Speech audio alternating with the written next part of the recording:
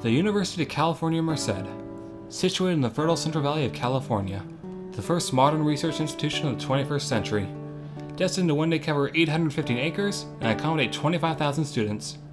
Yet as of now, smack dab in the middle of a cow pasture. Welcome to the Central Valley and all its flat, grassy goodness. It might look boring to those who associate nature with towering forests or unbelievable vistas, but even here there's a large ecosystem with several diverse creatures.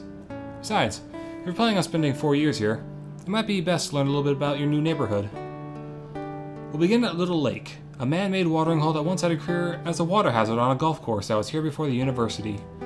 Now, instead of frustrating old people wearing ridiculous clothing, it serves primarily as a gathering place for animals.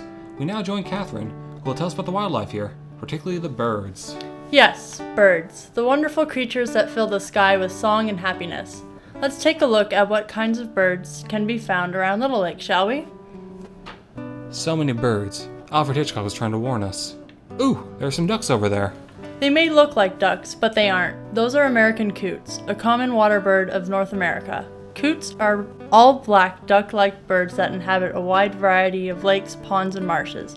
Unlike ducks, coots have lobed toes rather than webbed feet. Their large feet make them clumsy on land, and their takeoff flight is even more awkward.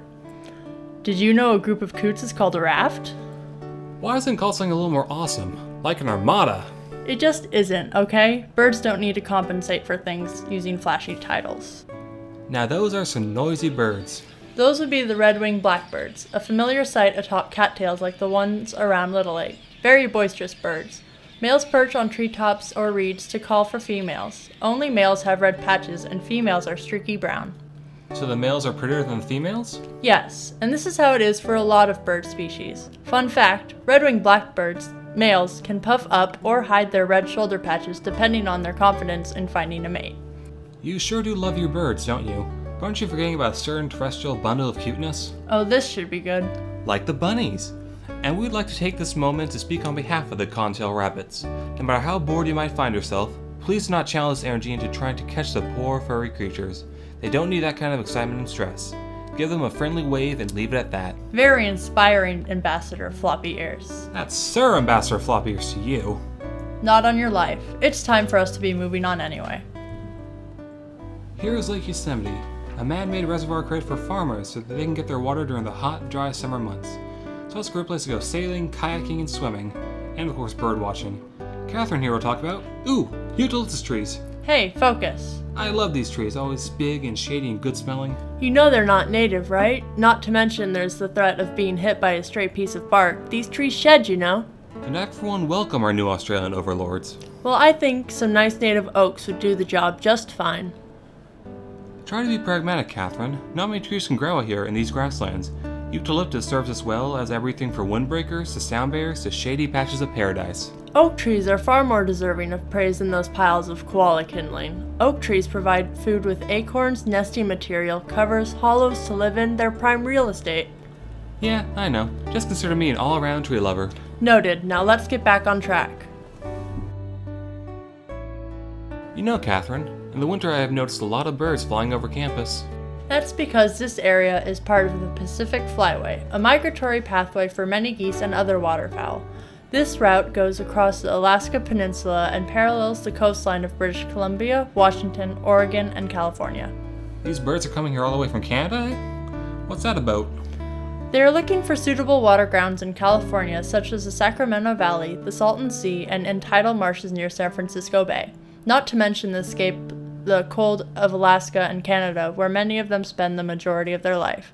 Well, at least that's the idea. And look, there are some visitors right over there. Geese.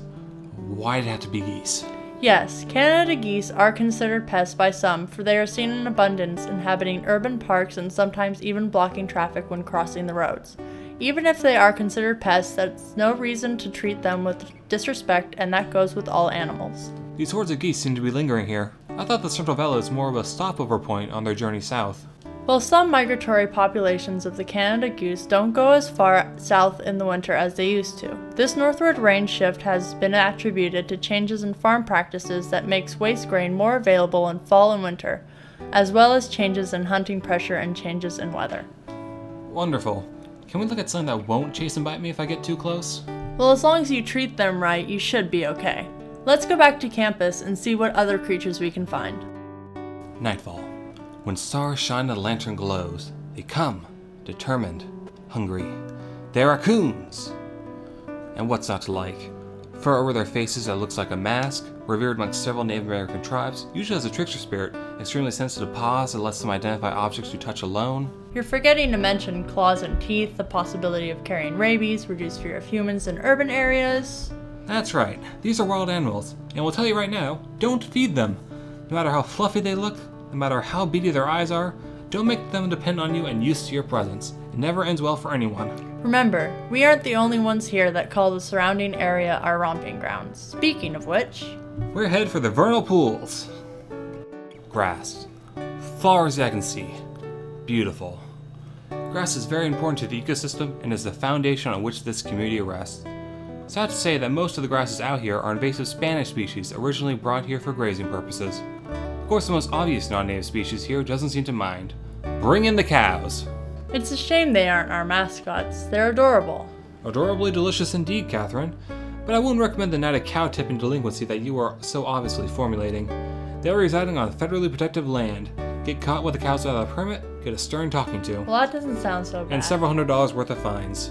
So why are they allowed to stomp around in such a sensitive and protected environment? The special thing about the cows here is that they are believed to actually be beneficial to the vernal pools environment. The current hypothesis is that the cows have replaced the large herbivore that used to roam here, elk. From what we can tell, they are doing the ecosystem good. Are you ready to move on?